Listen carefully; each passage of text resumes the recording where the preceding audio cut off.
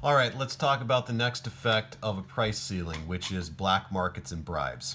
Okay, now first of all, let's think about what the goal is of a price ceiling. Effectively, when a government imposes a price ceiling, they're saying the market price, the equilibrium price is too high.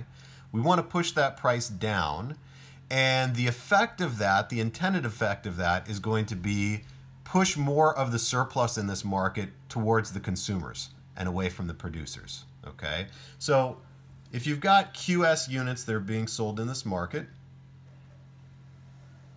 then the amount of consumer surplus that you would expect to result is going to be all of this area that's below the demand curve and above the price up to this quantity of units that are being sold. They're not going to get any surplus out of this because those units the sellers aren't going to offer to them.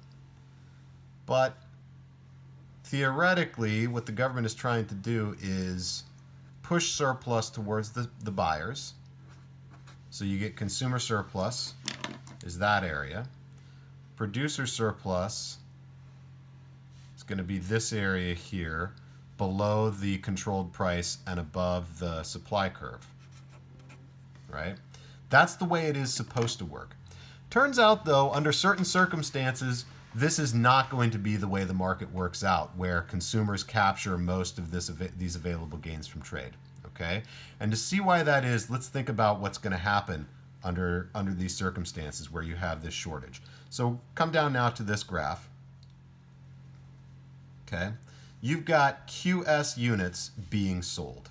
And at this price, all of these buyers from here to there, they're all willing to purchase at that price. Okay, but there's fewer units there are fewer units for sale than there are units that buyers want to purchase.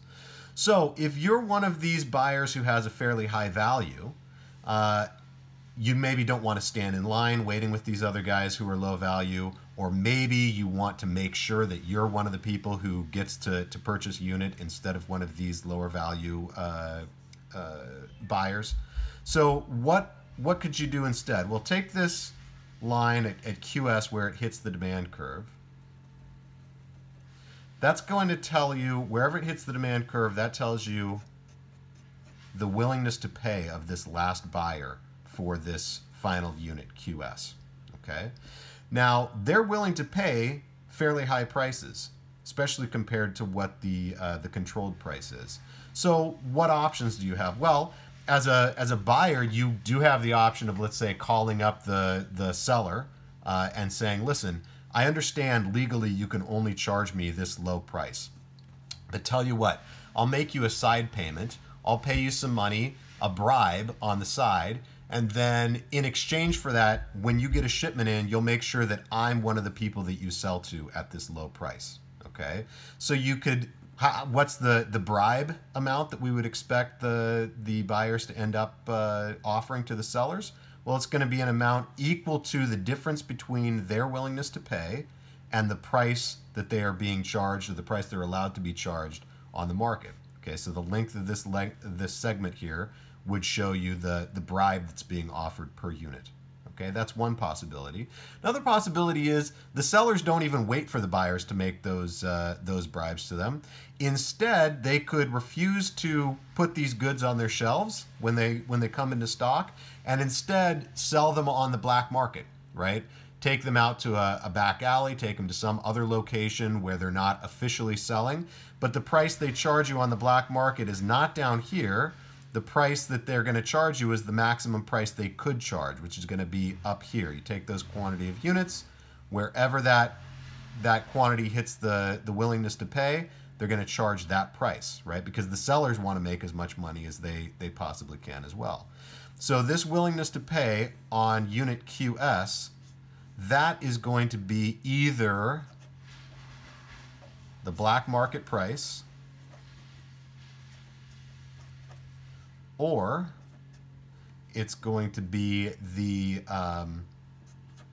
controlled price plus the bribe that you have to pay the seller in order to be the one who's purchasing the unit. Okay, so this competition among buyers can result in black markets and bribes. And what would happen then? Well, now the price that the buyers are paying isn't down here at P bar, it's up here at this willingness to pay. So that consumer surplus actually ends up being this smaller triangle here. And the producers captured not just what you expected them to, they also capture this whole area, this rectangle in the middle. Right? This is all captured through bribes and black market. Okay? Now note the irony here. The government sets up a regime where they're trying to make the prices lower to the consumers. Okay? But in doing that, it's possible that the shortage they create actually ends up in a situation where the buyers are paying a higher price than they would have. Notice that the equilibrium price is down here. But once you factor in the bribes that are getting paid and the black market prices, the final price to the buyers can actually be higher than it would have been in equilibrium. Okay, which is kind of a bitter irony. Now, whether or not this is going to happen is going to depend a lot on kind of the social norms and the rule of law of that country. The United States is a relatively uncorrupt country. Black markets, bribes, those are probably not the first thing that's going to happen in a country like the United States. Similarly, if you were to go to Canada and New Zealand, Australia, a lot of Western European countries, they're not going to have massive black markets and a lot of bribes.